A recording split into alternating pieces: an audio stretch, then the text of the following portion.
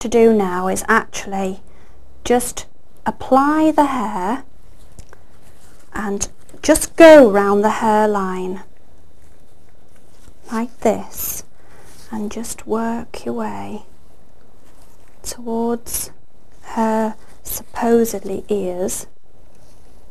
Don't go onto the dress, keep it away from the dress if you can. And come onto this side, because once the hat goes on you can't do anything more with the hair, so you have to get the hair on at this point. And work your way round. For this lady I've decided she'll have quite a nice bun, because it's quite relatively easy to do a bun and it's just the right era for this lady. So just carrying on, applying just in little sweeping little lumps like that. Now bearing in mind it's going to be a bun, put quite a bit on the top, because you'll see in a moment why we need quite a bit of that up there. This is quite inspiring, isn't it? I like this bit.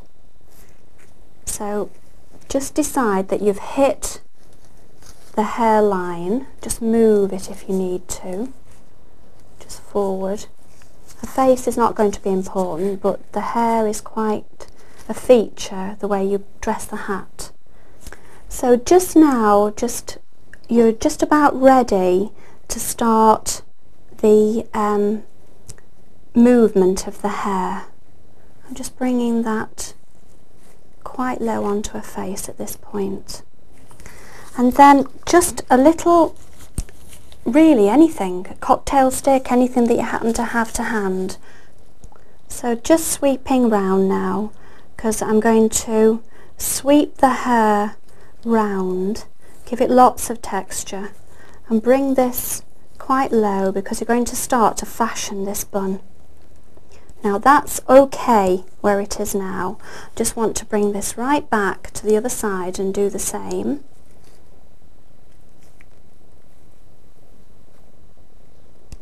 Quite a nice deliberate sweeps, just to give a little bit of texture into that hair, like that. Doesn't matter about the top isn't going to be seen. You'll see what I'm going to do with that in just a moment. So just go right low down, and then you need to drag quite a bit to the centre, and if it works, doesn't always first go, it's got to be just right. Just make yourself a little bun. It's the easiest bun I think anybody's going to make. So you've brought that all up and you've just checked out that there's not too much of the original head showing underneath there. If you are worried about that, you can just put a little bit of your brush, just sweep it round underneath, because they might just see the original little pleats from the original fabric. So you can just fill any of these little gaps from the original pleating on the head and just dibble it round like that. So just to finalise that, just bringing that up, lots of definition. And then she's ready for a hat. Now this lady obviously needs a nice, quite a wide brimmed hat for the ear that I'm portraying. And the simplest hat that I've found to make is just literally from a piece of cardboard. And I've cut the size that I feel is correct for this lady. And that was just really a cereal bowl. I think it's probably about 5 inches diameter. And what I did was I cut a hole into the centre here, and the actual hole goes over the head and forms the hat. Now if you want to make it quite pretty, you can attach the lace, and that sort of makes it look quite nice. What I do before I begin, I just need to give the hat a little bit of movement, and how I do that is I just, in my hands, just mould it like that.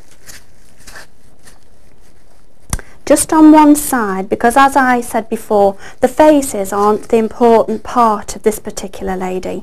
So we need to disguise that, and the hair is going to be a focal point. So just to give her a nice brim that's actually going to go onto her face.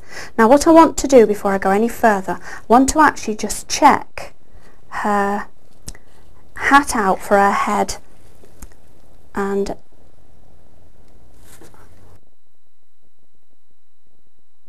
yes, I'm quite happy with that. That's going to be all right. So I just need to very carefully take that off, and then just, if you want, it's not necessary, but if you want, you can just wash with your filler mix on the underside. But really, just when you come to paint the lady in a day or two's time, you could actually just paint that. That would be quite sufficient. And at this point, if you just turn it over and actually just ever so lightly just touch against your hand with the filler onto the lace, not a lot, but just lightly, it just sets the lace so everything becomes the same colour. And even if you decide that you don't want to paint your lady, she is all harmonious and everything just looks okay. So just right the way around. And then, just bearing in mind that this is the brim that we've pulled down, if you look at your lady again, and this is over this side of the face where the hat and the hand is holding, that's going to go just over her face. Now if I just check that out by just turning it round slowly, yes, that's quite a nice position for the lady to be, because for this side you've got the importance of holding the hat, and for that side, of course, you've got the lovely hair. And what you need to do now is just take the brush across the top of the head and just paint this over. And this forms the shape of the hat. Now, if you're happy with that, you can actually just then carry on and just paint the rest of the hat. Just lightly around now as you're turning the turntable.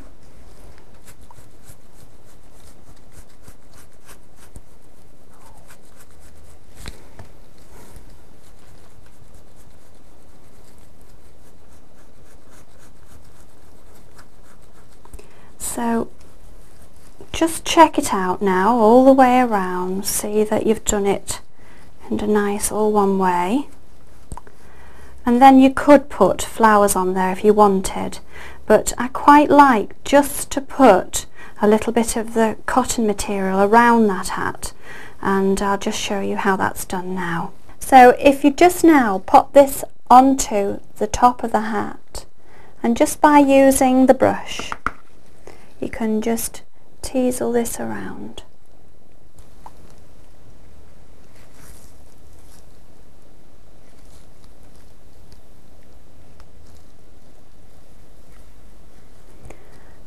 Like that, and just get more of the filler, and just gently, because you don't want it all to move, just pop that in and around the hat.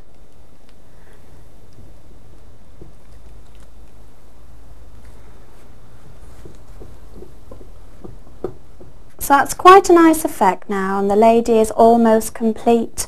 All that you need to do in about 2 days' time, just wait till she's quite dry and take a palette knife and just cut her all the way around, just pressing lightly onto the base, and she will just come off there. Now then she can be put onto a base of your own choice.